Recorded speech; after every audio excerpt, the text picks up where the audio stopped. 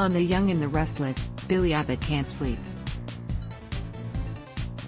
He's struggling so much with getting some shut-eye that he recently spent a good portion of an episode talking to himself, using his mobile phone to record it. Although it nearly put some viewers to sleep, it didn't seem to help Billy catch some Z's.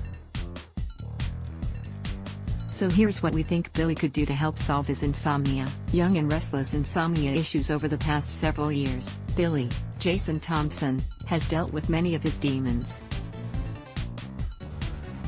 He basically embezzled from Jabot to support his out-of-control gambling habit, which led to a yacht named Jabot and ultimately cost him his job and weakened many of his relationships. Then, he and Victoria Newman-Locke, Amelia Hiley, got back together, and he chewed lots of gum and finally had a heart-to-heart with himself, in a cabin, and was suddenly okay. Billy has been a somewhat better version since he started dating Lily Winters, Crystal Glill. However, he still started a revenge plot against Adam Newman, Mark Grossman, and Victor Newman, Eric Braeden. Thankfully, he came to his senses, did the right thing, and called the whole thing off.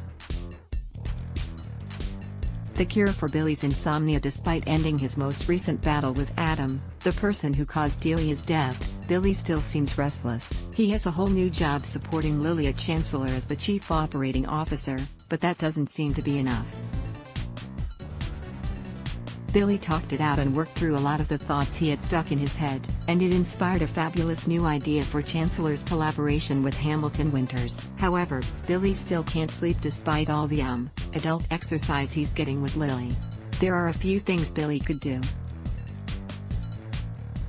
Reaching immediately for the alcohol probably wasn't the best idea. He could also take some sleep medication, but he hasn't mentioned that so far.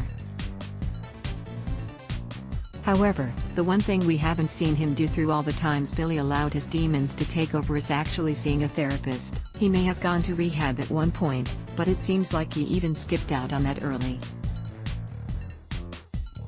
So far, Billy has only relied on himself to work through his significant issues. While verbalizing everything is an excellent start to coming to terms with his life, it really seems like a total missed opportunity for Billy to not see a therapist to help. We think Billy needs to solidify his recent improvements by seeking professional help. What do you think? Let us know in the comments below. The Young and the Restless, Y&R, airs weekdays on CBS. Check your local listings for airtimes. For more about what's coming up in Genoa City, check out all the latest that's been posted on Y&R Spoilers, and for an in-depth look at the show's history, click here. At Luck Test, Y.